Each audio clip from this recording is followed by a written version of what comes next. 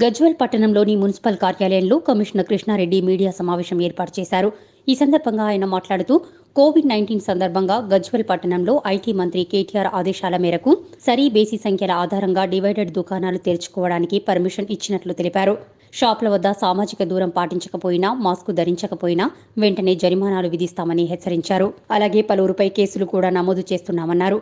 అదేవిధంగా గజ్వేల్ పట్టణానికి వచ్చే నీటి పైప్ లైన్లు పీవీసీ లైన్లు ఉండేవని వాటిని తొలగించి జీఏ పైప్ లైన్లను అమరుస్తున్నట్లు తెలిపారు. ఈ నేపథ్యంలో మున్సిపల్ పరిధిలో మిషన్ భగీరథ వాటర్ సప్లై ఉండదు కాబట్టి ఈ రోజు వచ్చిన నీటిని పొదుపుగా రేపు కూడా వాడుకోవాలని ప్రజలకు సూచించారు. తెలంగాణ రాష్ట్ర ప్రభుత్వం అయితేనేమి భారత ప్రభుత్వం ఇచ్చినటువంటి సూచనలకు అనుగుణంగా పట్టణంలో ఎసెన్షియల్ కమాడిటీస్ ఏవైతే సెల్ చేస్తున్నాయో వాటన్నిటికీ కూడా ఎలాంటి నంబరింగ్ ఇవ్వకుండా రెగ్యులర్గా బిజినెస్ చేసుకునేటువంటి వాటికి సరిబేసి విధానంతో షాప్స్ ఓపెన్ చేయడానికి తెలంగాణ రాష్ట్ర ప్రభుత్వం 50% షాప్స్ ఓపెన్ చేసేటట్టుగా డైరెక్షన్స్ ఇవ్వడం జరిగింది.